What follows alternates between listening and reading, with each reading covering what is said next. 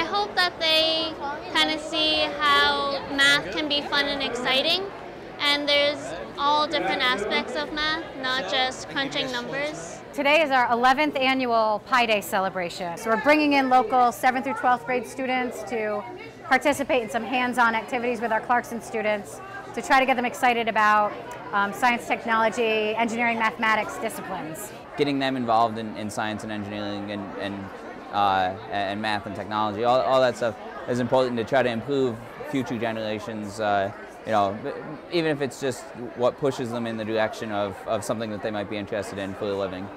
Pi Day is always fun. It's always fun to see kids from the area, small, little, and kind of big from high school, coming down to Clarkson, making things, learning about what Pi Day is. So they get a wide variety of what you could do when you come to college.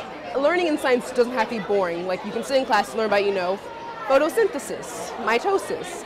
But when you actually see science in life, actually, like, you know, making ice cream, making lava lamps, it can actually be really fun. Pi Day's been very successful, and actually it's part of a grant that we have funded through New York State Ed.